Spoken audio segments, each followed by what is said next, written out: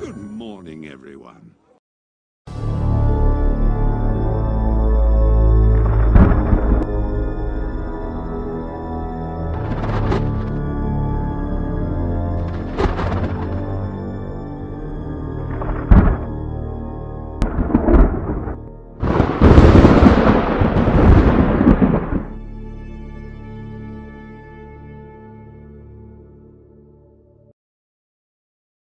Curious cat or villainous feline?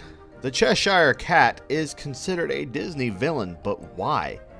I have looked into this quite a few times, and it really just depends on the type of story that you are listening to or watching when it comes to Alice in Wonderland.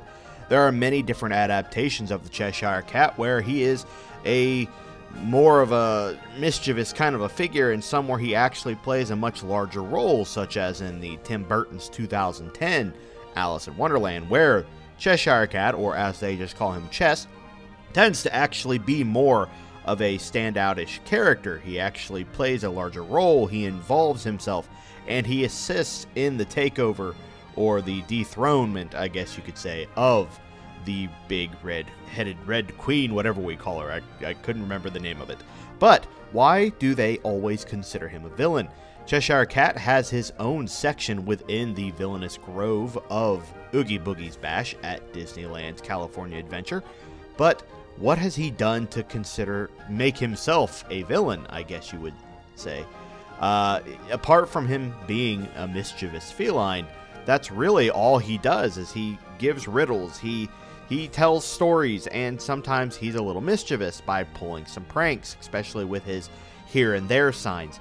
But what exactly makes him a villain? Just because you tell funny stories and you speak a little funny doesn't necessarily make you a bad person, or in this case, a bad cat. Now, necessarily you find him running around scratching your drapes, such as our cats do here in the mansion, then yes, that would be considered a bad cat.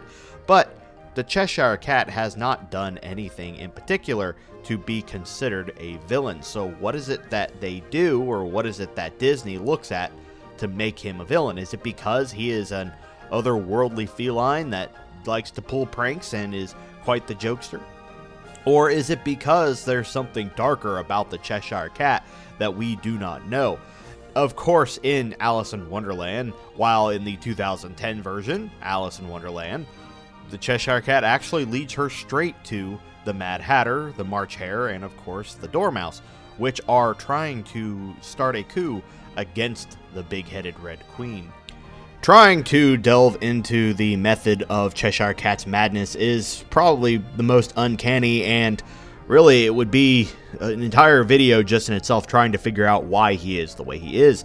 But as he says in the Alice in Wonderland, well, everything, we're all mad here. So there is no method to his madness. I guess a lot of people could say that the reason Cheshire Cat is considered a villain is because he does not outright tell anybody anything. He knows the inner workings of Wonderland. He knows what it's like, and he knows how things run.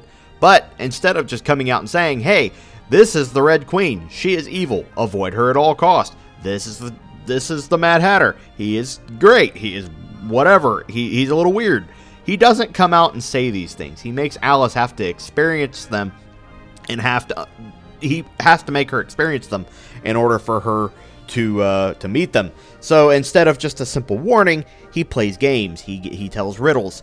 But I still don't believe that would make him a villain. I mean, he can be a little kooky, yeah, and of course, as I look back at the 2010 version of Alice in Wonderland, which is not necessarily the most well-received, it was a pretty good movie in my personal opinion. I think Tim Burton should probably take a step back and maybe work on some other projects, but hey, that's just my opinion. I really do think that the Cheshire Cat in this particular story was a lot more intelligent than the... Well, I wouldn't say intelligent. Cheshire Cat's extremely intelligent. He just doesn't let off on it right off the bat. You kind of have to figure things out when talking with him. But if you look at the Cheshire Cat from that version of Alice in Wonderland, he plays more of a guiding figure, for sure. He definitely is more of a guiding spirit for Alice, as not only does he try to assist her in the cleaning of the wound from the Bandersnatch, he also decides to go ahead and bind the wound for her because he knows of what it can do to her. and then also offers to guide her to the Mad Hatter, the March Hare, and the Dormouse, while even telling her, you know, I'll take you there, but that'll be the only thing I do. And then, of course, that is not the only thing he does. He makes multiple appearances throughout the movie and the story to help Alice and the family. So, really, what is the point of Cheshire Cat being a villain? Did Disney just run out of ideas? Is it because he's so mischievous and wacky that really he just kind of fits along there? They even have the Cheshire Cat on the float of the Disney villains during the parade of Oogie Boogie's Bash. Oogie Boogie Boo Bash. There's too many B's going on in here. This, though, foolish mortals, is where we depart. I would like you to all go into the comment section below and let me know your opinions on the Cheshire Cat. Is he a villain or is he a hero? He does indeed have a bit of both qualities. Is he an anti-hero? Let me know below. Thank you guys for watching, and I will see you guys in the next video. Ah, there you are. I see you made it to the end of the video. We quite enjoyed having you with us. Please remember to possess the subscription button. We are dying to see you again. Oh, and don't forget to bring your death certificate.